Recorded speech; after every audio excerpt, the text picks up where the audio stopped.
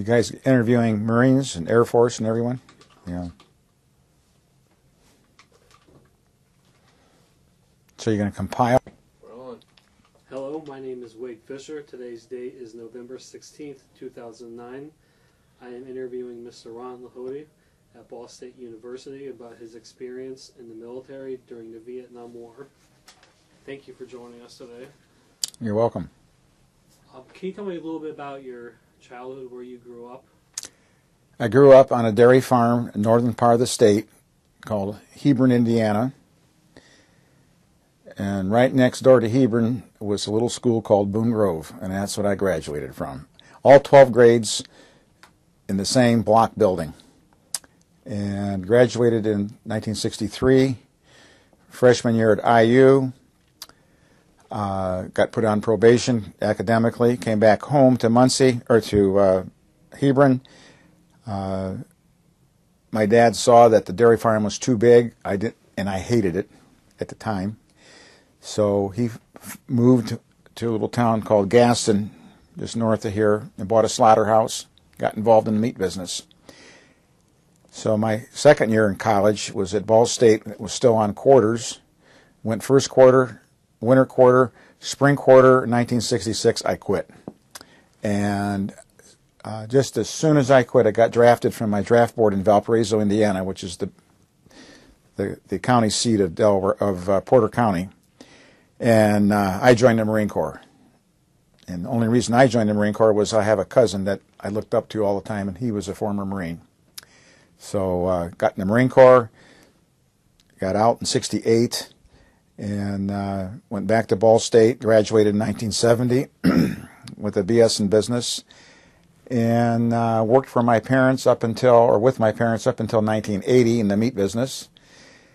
My dad retired. I went on to work in the industry, worked in Dallas, Texas, worked in Upper New York, and then 82 to 86 I worked in Alaska. I started Alaska's first USDA meat plant, and left Alaska in '86, came back to Muncie because my parents were here, and got in home remodeling. And the last 22 years I was in the home remodeling business, and the building that my meat business is in now came empty last January, the downstairs. So I'm getting too old to lift drywall sheets and drywall buckets of mud, etc. So that was my last remodeling job, and I started the meat business again. And here we are. Did you have any other family members beside your cousin? I have one sister, and she lives in Upper New York. She's a Ball State graduate. And her husband is a Ball State graduate, and one of her 3 kids is a Ball State graduate. Did you have any other family members who served in the military? My brother-in-law, I only have the one sister, he spent 36 years in the Air National Guard flying C-130s all over the world, and he retired as a bird colonel. What time period did your cousin serve? I beg your pardon? What time period did your cousin serve in the Marines? Wally was in the Marine Corps probably 1958 to 1960, maybe, in that area. See. So what were you feeling when you were drafted? Well, I'd always heard how the Marine training, how much more superior it was than the Army or the Air Force or the Navy.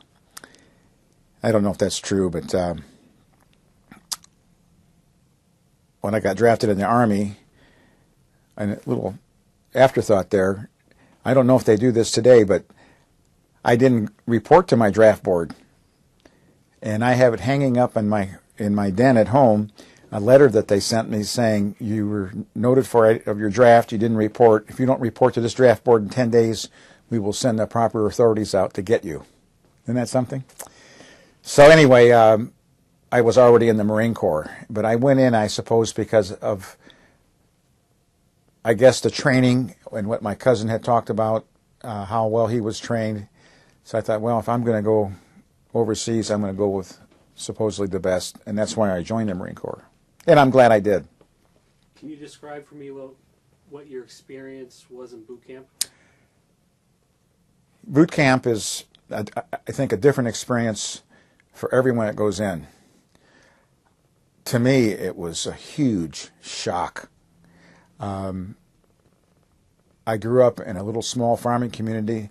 There weren't any blacks, there weren't any Mexican, or there weren't any Chinese. And my platoon of 86 had maybe 20 blacks, half a dozen Chinese, and then all walks of nationality of Americans in it. And you were absolutely petrified, probably for the first 3 weeks. I mean, it is such a shock to your system and to your mind. What did you do? And I remember being there about 10 days or so, maybe 2 weeks, and we finally went to church. And I'm Catholic. And it was a huge auditorium, and it was packed. The priest came out there and said, you just got to remember one thing. So many millions of troops went before you. If they can do it, you can do it. And that's what got me through the Marine Corps, through boot camp. Is I thought, boy, if that guy can do it, I can do it. And as the months went by, it got a little bit easier because you understood what they were trying to teach you. If a Marine would, superior would tell you to do something, you did it. You didn't ask questions. You just did what he requested. If he wanted you to jump inside a Coke bottle, you knew you couldn't get in there, but you sure in hell tried like hell to get in it. See, I look today at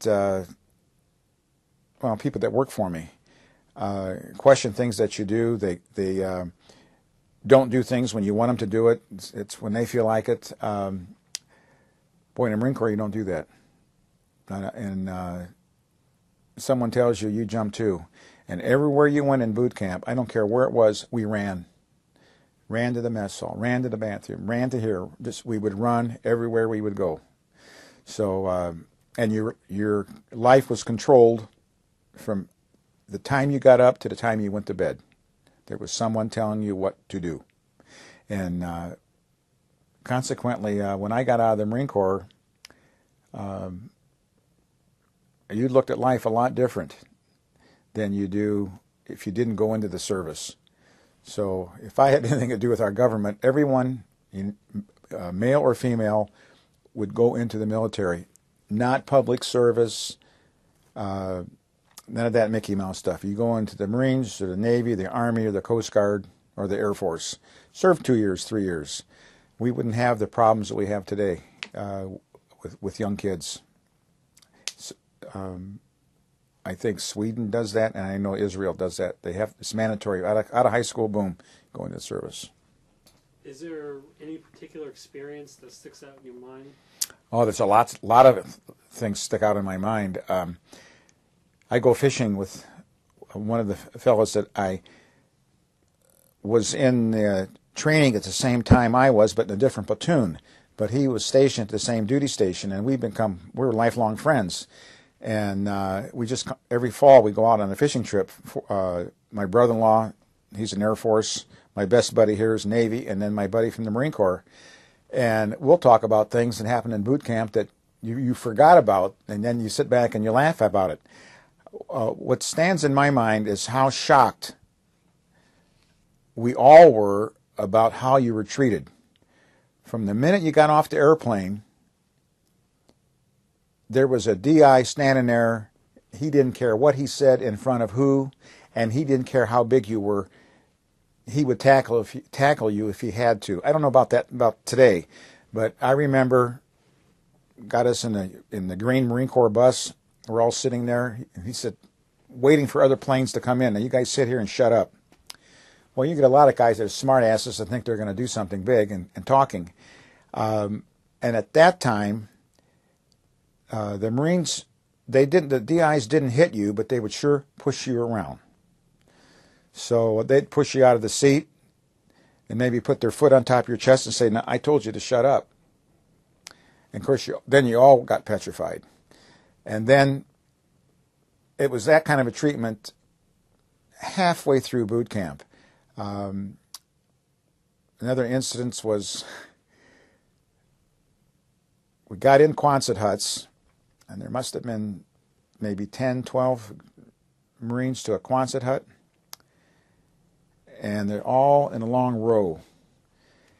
And you assign your rack. I was the upper bunk, and you locked your rifle to the iron railing, and you had your footlocker, which is a big wooden box with a padlock. And the first night there, we got our showers, we got our haircut, we got all of our clothing, and mailed our clothing that we wore there back home the first night. We also got our linen, which was our sheet, pillow, blanket, and the term then was called a fart sack, which was a mattress liner. You put your mattress inside this white thing. Guess it was for sanitation purposes.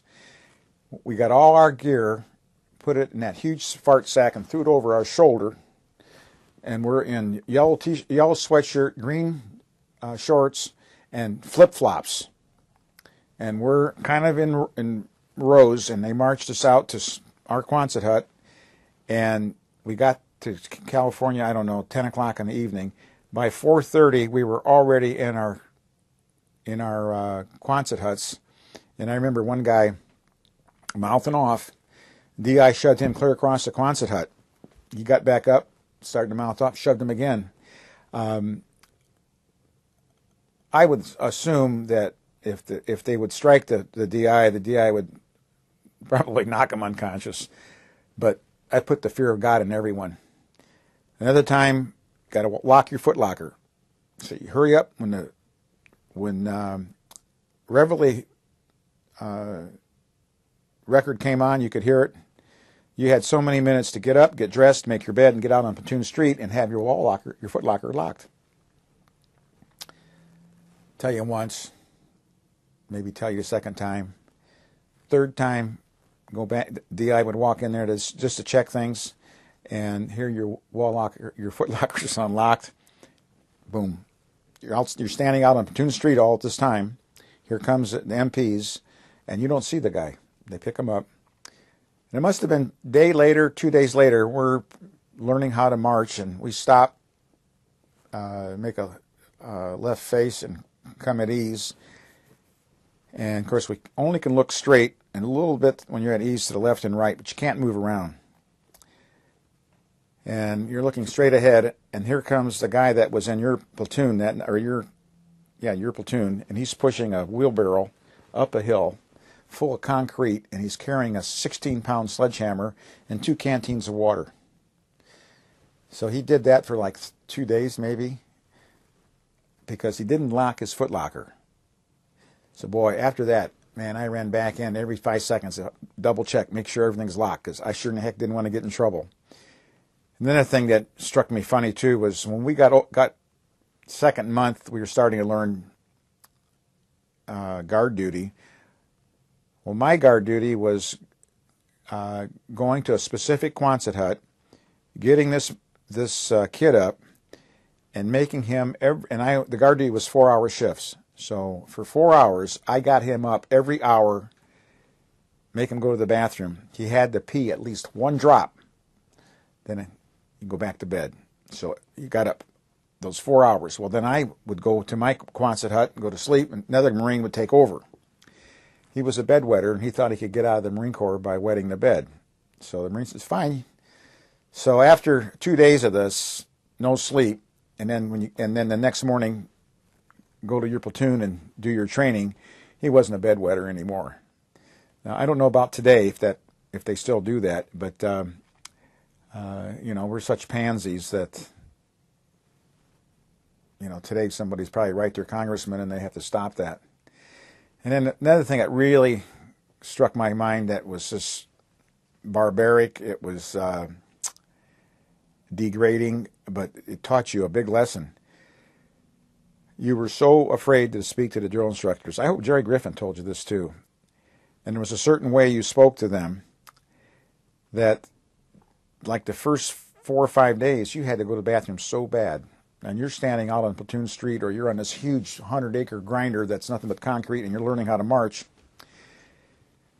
And you got to go to the bathroom, but you're afraid to even raise your hand to talk to a drill instructor. Of course, if you're in maneuvers, you can't. But when he's giving instructions on how to march or something, you can. I can't remember what it all is.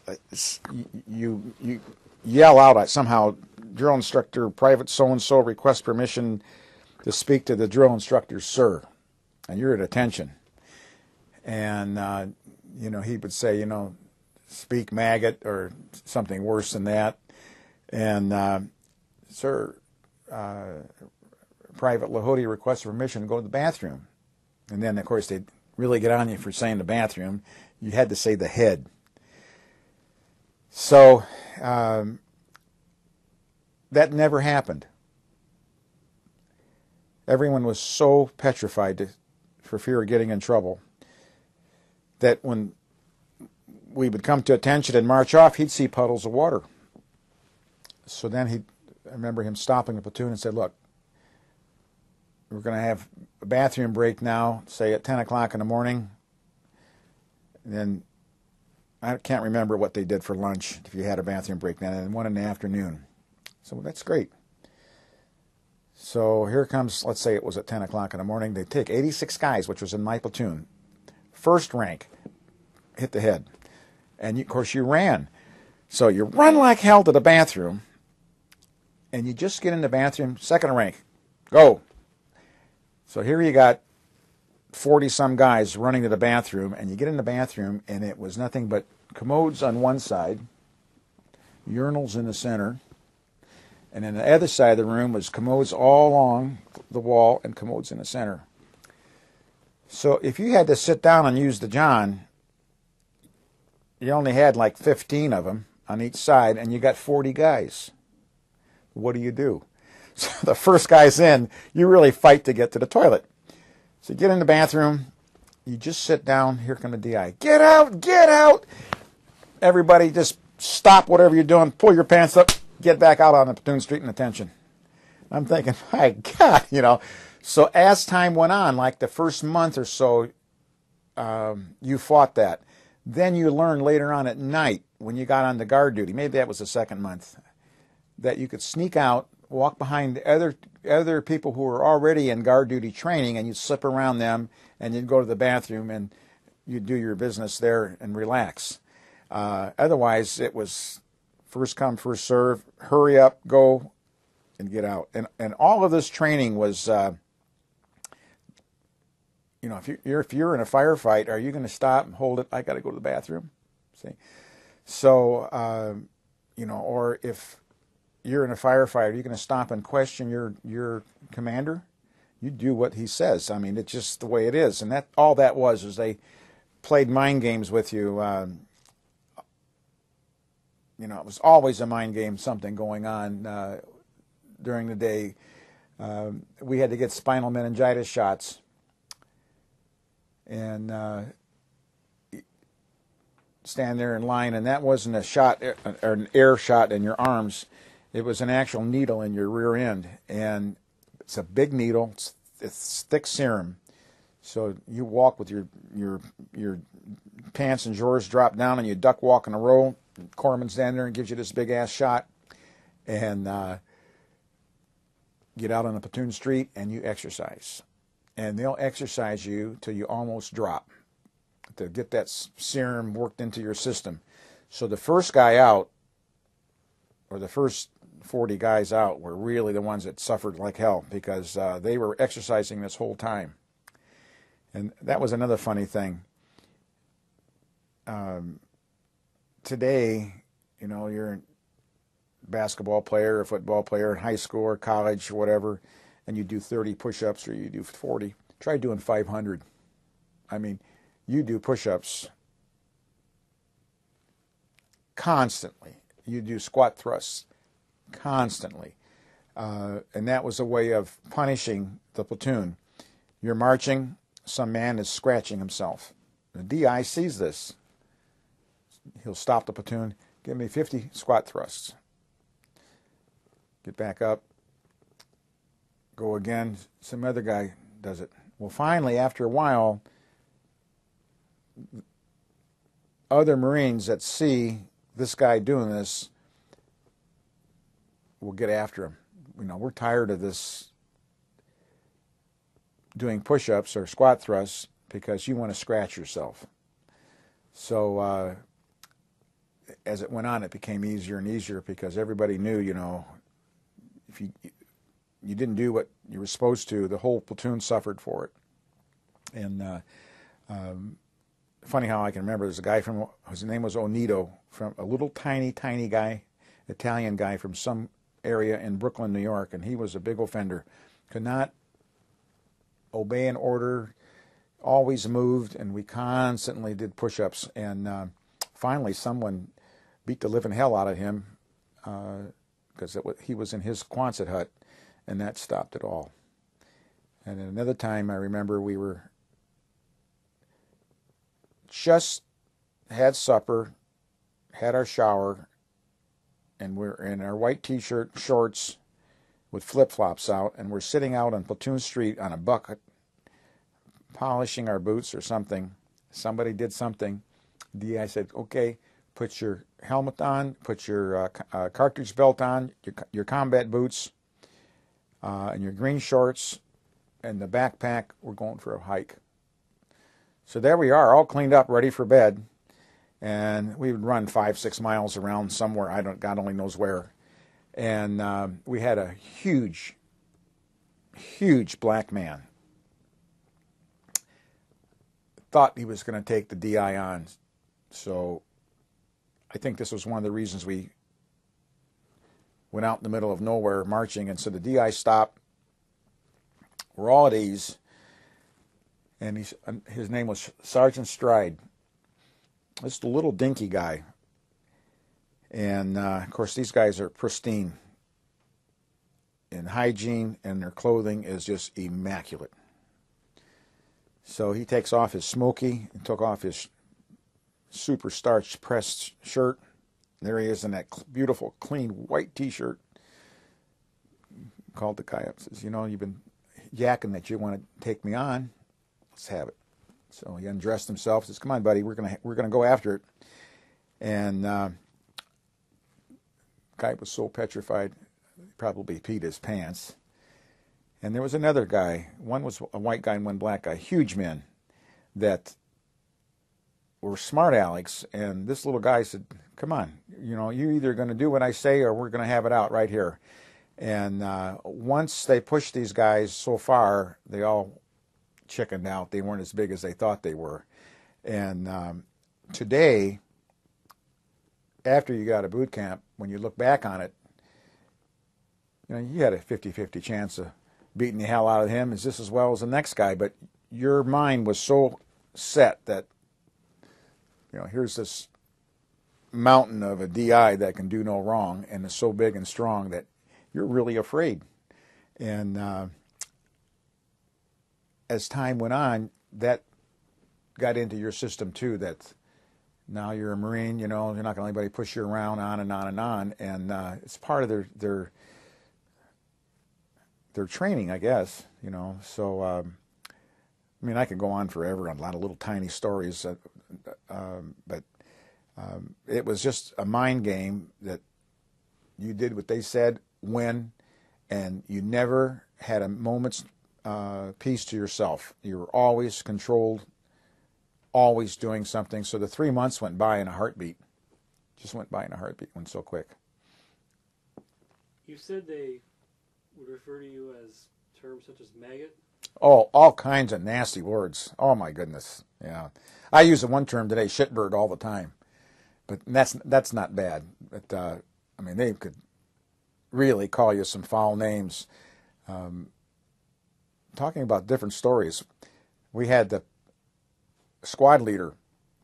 There was there was 4 squads, I guess you want to call them that. I can't remember anymore. But they were the first guy in your row of Marines that marched. He was a great, big, huge white guy.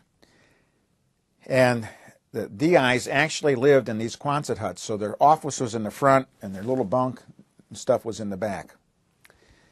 And they lived and slept with you for maybe a week on and a week off. I can't remember anymore, but I remember we had Sergeant Stride, real disciplinarian, no, Sergeant Wilson, a real disciplinarian, black guy, stocky and short, mean as hell, but real fair. I preferred him over his boss, who was black, and then the other little white guy, Sergeant Stride. Sergeant Wilson was a fair guy, but mean. So if you were sitting out on Platoon Street doing something after training hours, and he'd yell for you, Private Lahody. So you'd best hear him. And so they'd all yell down, Lahody. Boy, you'd get up and you'd run. I can't remember what the terminology was about, something about Sir Private Lahody, Sir coming or something, I don't know. And then you'd come to this big wooden door on the side of this round Quonset hut at the end, and you'd hit it 3 times as hard as you could. And if you didn't hit it hard enough, if you just tapped on it, like a wimp, I can't hear you, and then you'd hit it some more. Well, if you didn't hit that door hard enough, give me 50 push-ups or some kind of crappy detail duty or something. Well, one time this big white guy, they called him, so he went up to that door, and he hit the door so hard he smashed it right in. And that set the DI off. Boy, you're a good Marine. Of course, they never called you Marine at all until you graduated. But that put a good light in that guy's mind about this up-and-coming Marine, because he smashed that wooden door down. I don't know who the hell fixed it, but the DI kept saying, this is what all you girls should be doing, knocking my door down. But we never did. He just did it the one time. But he was so big. I bet he was a 250-pound guy, So, anyway. What happened after boot camp? Boot camp, we all got our, what is it called? MOS, Military Occupational Specialty. So that was what your job was going to be in the Marine Corps. So it's all by numbers.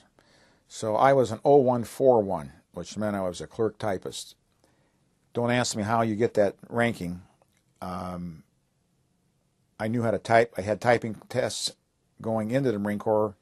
They tested you somewhere along the line, so maybe that had something to do with it. Or you could be an 0300, which is a grunt, a field foot soldier. And you didn't have any say-so about it. They just handed out, here's what you are. So you graduated in the afternoon, and they gave you all your classification, work classifications. And then you had like 2 hours to see your mother or father, if anyone would come over. And then you were trucked somewhere in California, because I was a Hollywood Marine. And we went to our second ITR training. And there we were confined to the barracks at night. And I think we could leave the base on the weekend with a pass. So you were still controlled. You just couldn't run free. And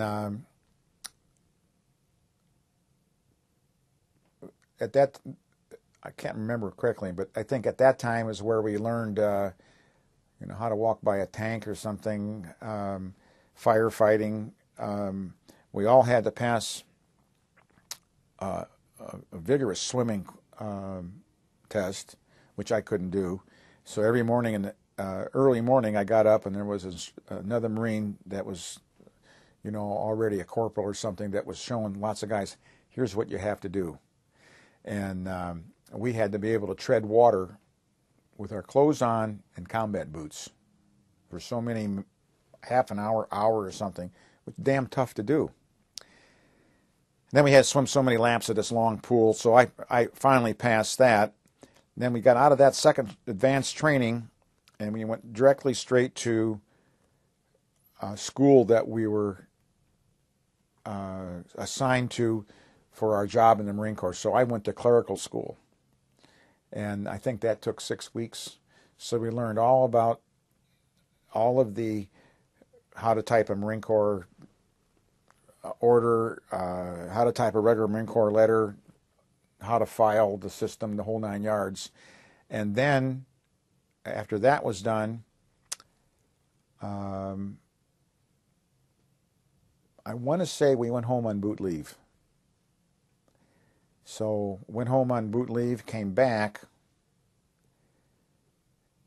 and I think we went through some other kind of training for overseas. Can't remember anymore. What does ITR training mean? Individual training regiment, I think. Something like that. So anyway, everybody got assigned Westpac, Western Pacific, which at that time was everything Vietnam. So we got all our gear, and we're going to start loading the boats. And this was on Labor Day weekend, and myself and 4, 5, 6 other guys didn't have orders to go. So I went to the first sergeant and said, hey, what do we do? Well, you got to stay in the barracks until Tuesday and come see me. We'll see what happens. So we sat in Oceanside, California on the beach the whole Labor Day weekend. And Tuesday morning, reported to the first sergeant. He had our orders.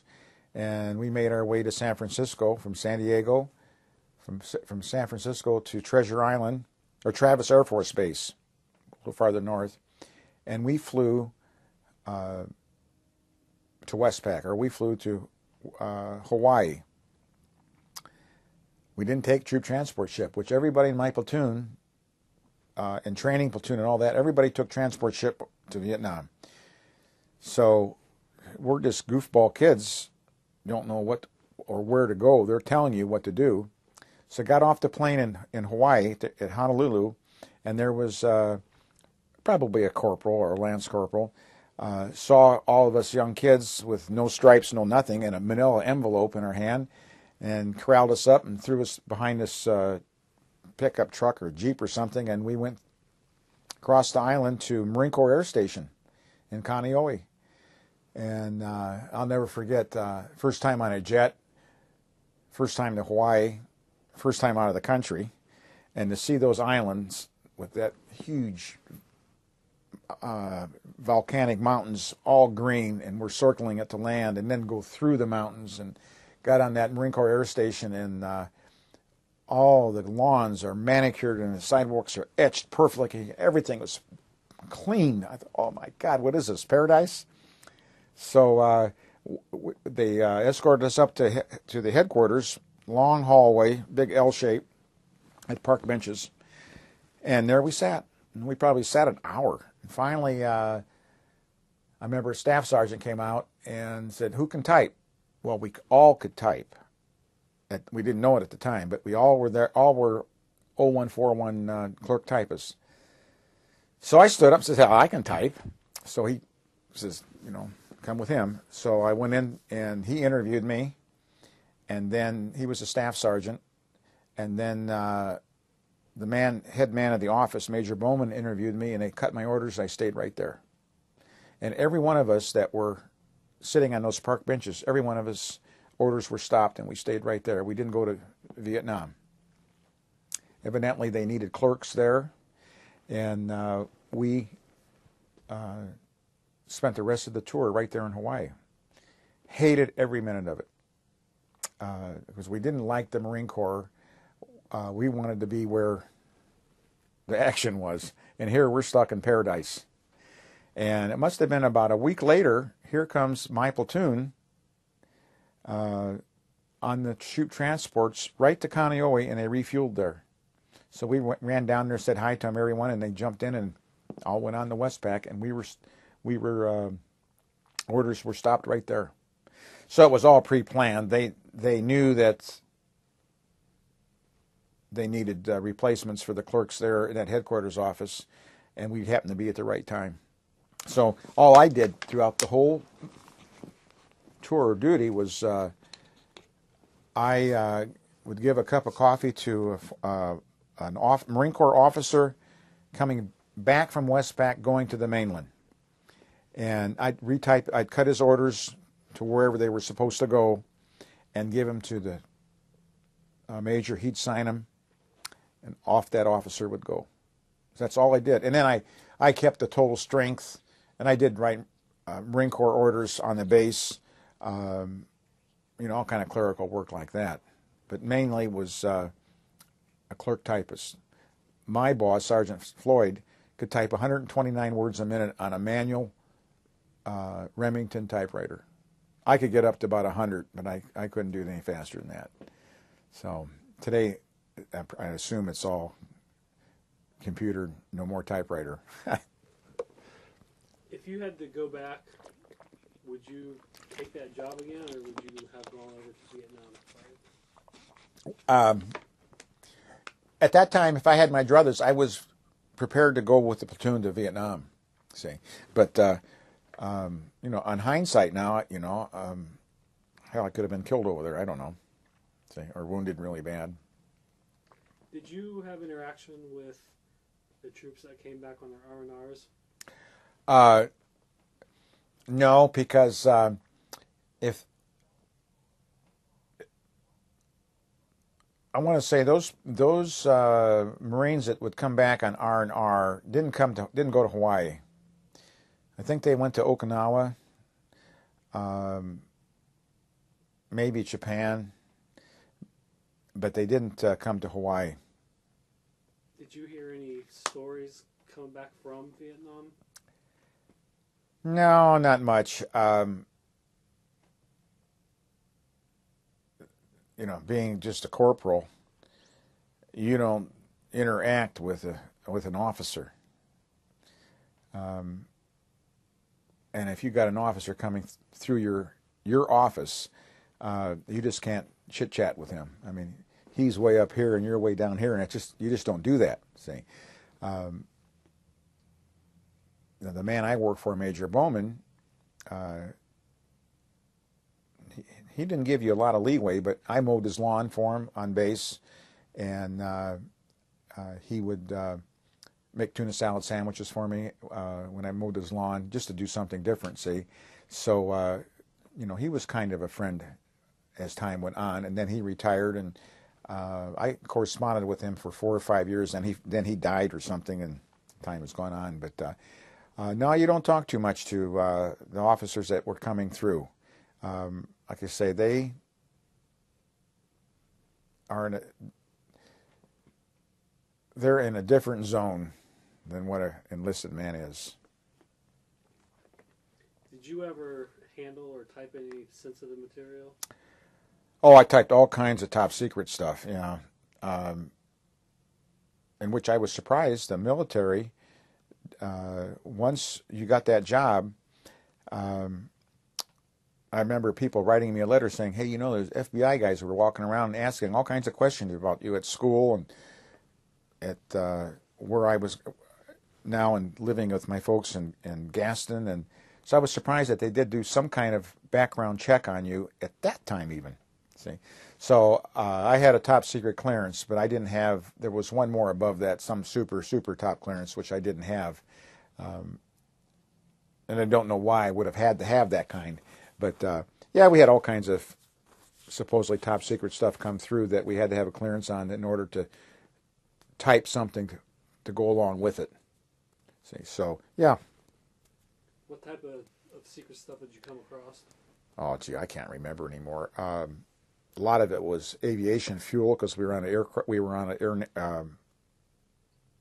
it was a Marine Corps air station. A lot of it was... I just remember a lot of it was aviation fuel, where it was going and where it was coming from and how it was stored. I don't know what the big deal, why it was top secret, but it was. And there was other things, ammo maybe, but mainly fuels, what sticks in my mind that was one of the top secret things. So there's nothing really ever... No, nothing like, when we're going to attack someone or anything, no. Of course, the building that I'm in, that I was in, is still standing today, and it was, the Marine Corps Air Station was a big naval base, evidently during World War II. have rows and rows and rows of concrete 3-story barracks. And it was all Navy.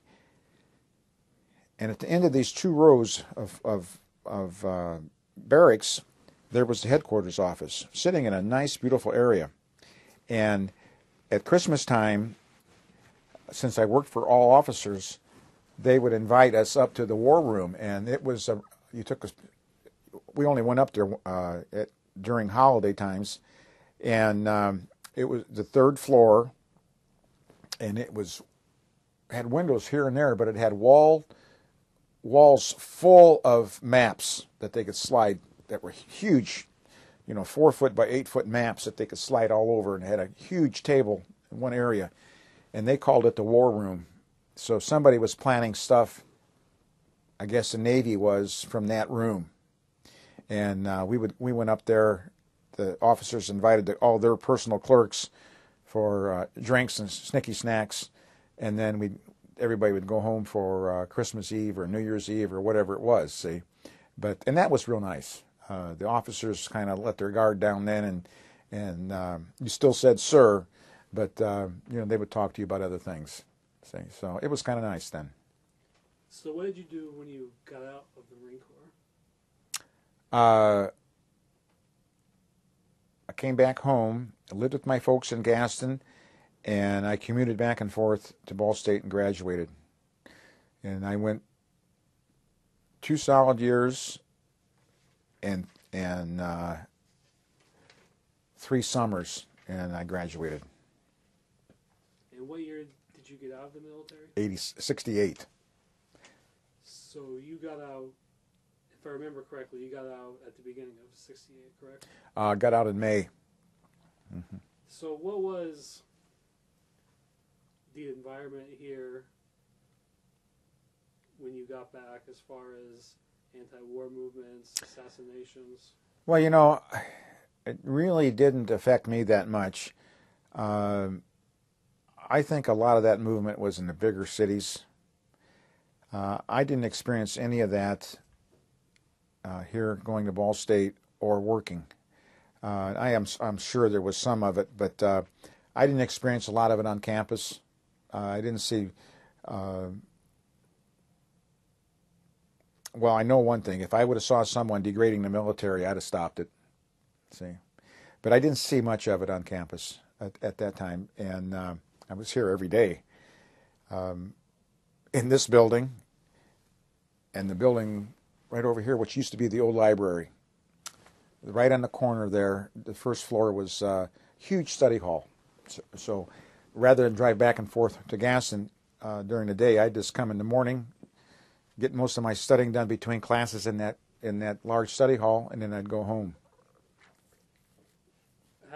How did you feel about people such as John Kerry, who were supposedly Vietnam veterans, who came back and protested as veterans?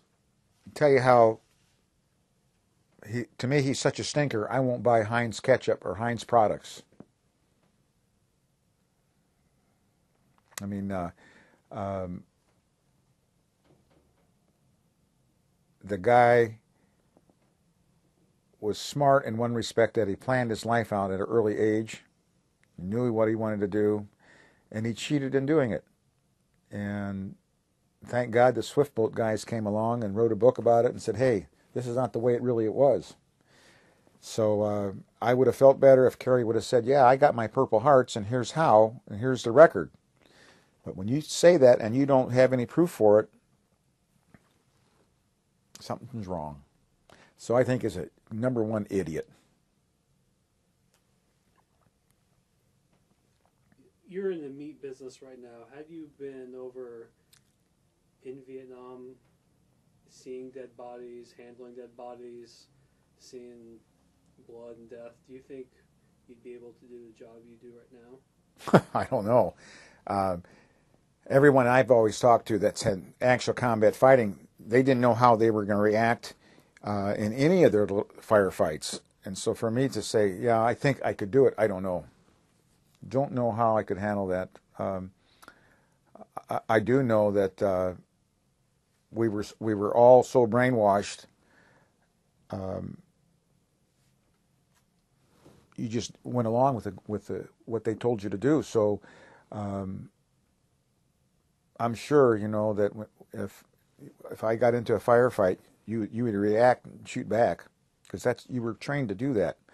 And a side note from that, when I was in the Marine Corps, and Jerry Griffith and everyone else, you couldn't just walk away.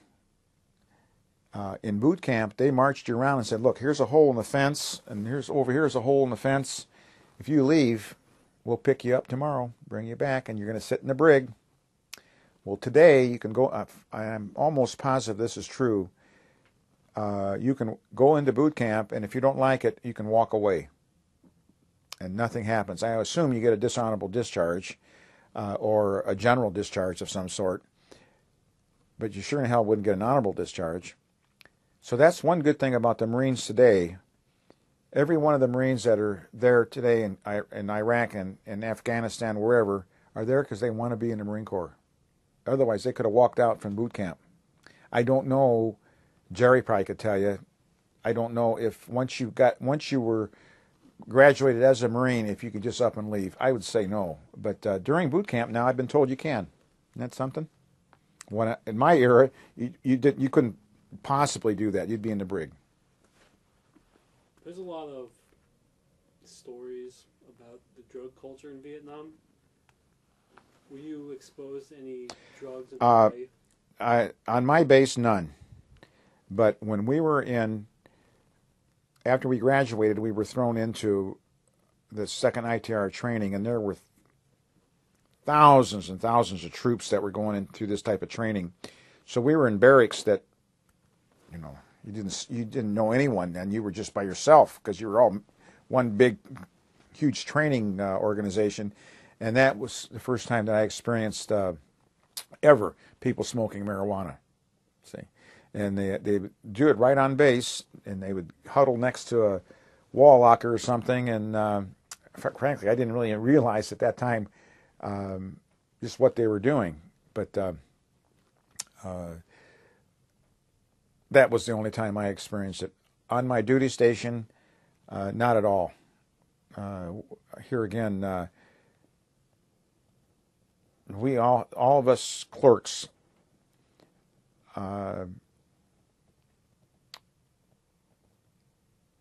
were a well-oiled group of guys who had to perform a function for all these officers, whether it was in logistics or in supply or in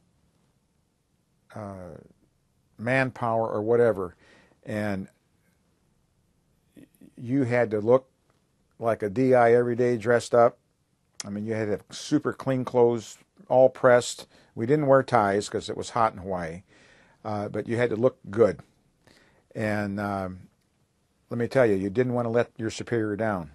So you didn't miss a day's work, period. You never were late. You might have been drunk the night before, but by God, you got up the next morning and you were there whatever time you had to be there at work. It was just something you did. You just didn't question it. I mean, so experience any drugs on the base, I sure in the heck didn't experience any of that. Did you ever get in trouble? Never once. No. And there again, that I think has a lot to do with my parents. My mom was a disciplinarian. My dad would never say anything to me. But he had a way about him that I knew he would feel so bad if I got in trouble. So never did I get in trouble in high school, and sure as hell wouldn't get in trouble in the Marine Corps because, one, I was afraid of going into the brig, and two, I did not want to let the man I was working for down. See? And so, no, I never got in trouble. None of us guys got in trouble that were clerks. Not one of us. It was just a thing you had to do. See? Looking back in hindsight at the conflict in Vietnam, what's your overall opinion or reaction? It's the same as this today. We need to take every damn politician, keep his nose out of fighting a war, and let the generals decide what to do to win the war, get in there, kick their ass, and get out. But we have idiots like John Kerry saying Marines are shooting and raping young kids and women in Iraq. I mean, give me a break. I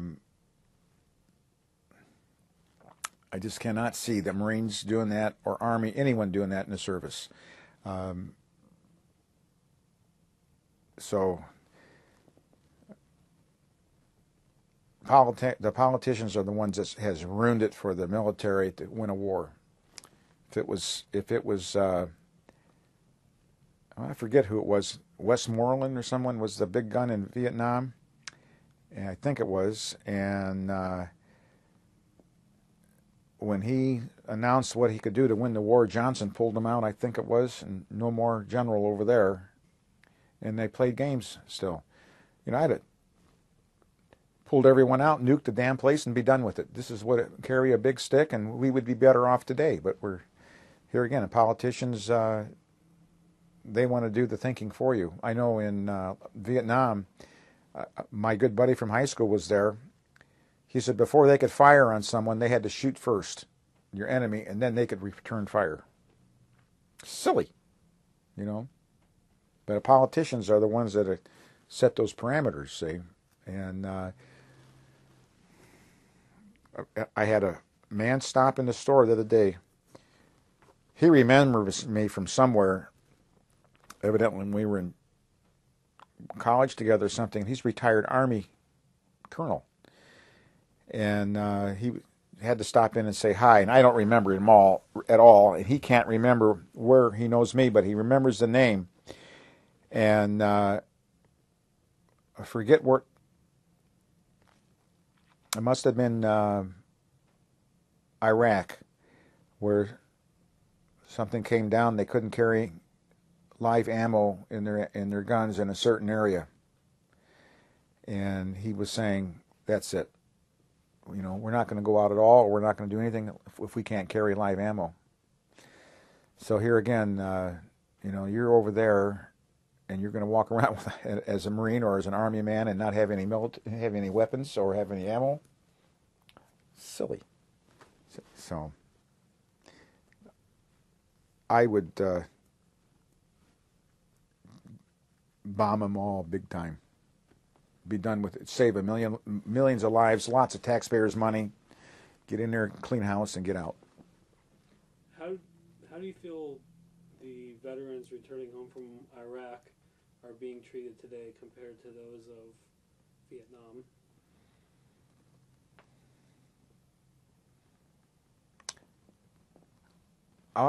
From what I see, I think they're treated a hell of a lot better, and the returning veterans have a little bit more respect now, I think, than what they did from Vietnam. Because here again, politicians entered their nose into the thing, and everything bad that could come out of Vietnam was told, nothing good. So therefore, when you come back home, you know, you were all baby killers, and you butchered all these women and everybody else, and went on. So I think they have more respect today coming back from Iraq and Iran than they ever did. See. Do you feel like the VA is doing a good job taking care of the Vietnam veterans now that they've announced? Well, you know, I don't know. I have to go to the VA to get hearing aids, and I don't know how they're going to treat me. But I only know from what everyone else reads, you know, that one building needs a paint job, and, you know, and they got to wait long. I don't know if that's true or false. I know Jerry Griffin will bend over backwards to help a veteran. So as long as we have men like him, I feel better. That's really all the questions I have for you. Is there anything that I missed or you would like to add that you feel is important that I haven't covered? Well, the only thing I can say about being a Marine is it's the largest fraternity in the world, and there's more camaraderie being a Marine than there is being a Navy or Army or Air Force. I don't know really why that is, but in fact, I am going to get a Marine Corps sticker and put it on my front door at work. But I have it on my truck. And people who park come in the meat market and say, well, who's the Marine? So it makes you feel good that, here's old Marines coming and asking, who's the Marine in here? So whenever a Marine sees a Marine, they always make an effort, Semper Fi, buddy. And that makes you feel good, the camaraderie of it. So I'm pleased that that's still going on as a tradition. So, anyway, that's all I've got to say. What, like Forrest Gump or something with